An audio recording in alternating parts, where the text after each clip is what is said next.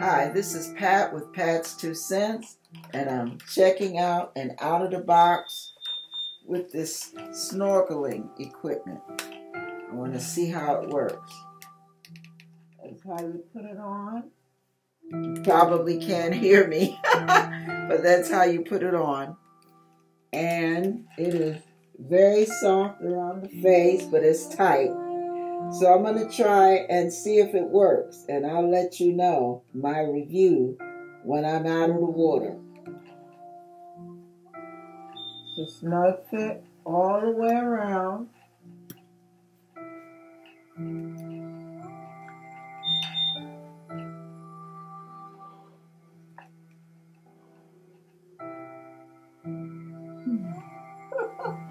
It's not pretty, but it's practical when you want to swim.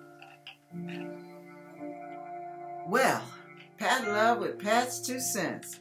I just came back from the swimming pool. I'm still wet, still got my bathing suit on.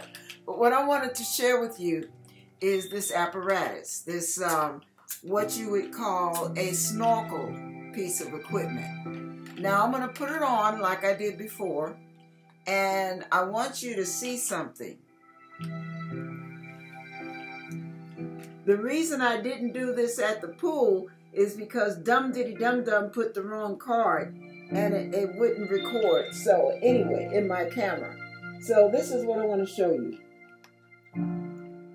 There was no fogging whatsoever. None. When I went under the water, but this thing totally stopped the water from getting in. There was no air, no water, no nothing. And then as soon as I held it up and it cleared the water level, the breathing was restored immediately. Now it takes a little getting used to because the breathing is labored. I'm going to take it off. The breathing is labored. But the thing I want you to know is it really is worth the effort. I was able to swim forward in a way that I hadn't been able to swim in a while, and I was so glad because when I swim forward, it really tires me out.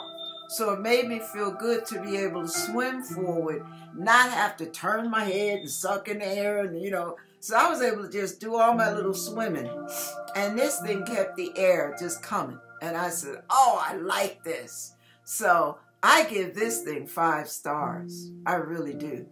And this is my review. Don't have hair all in there. You got to make sure the hair is clear. Just skin, all right?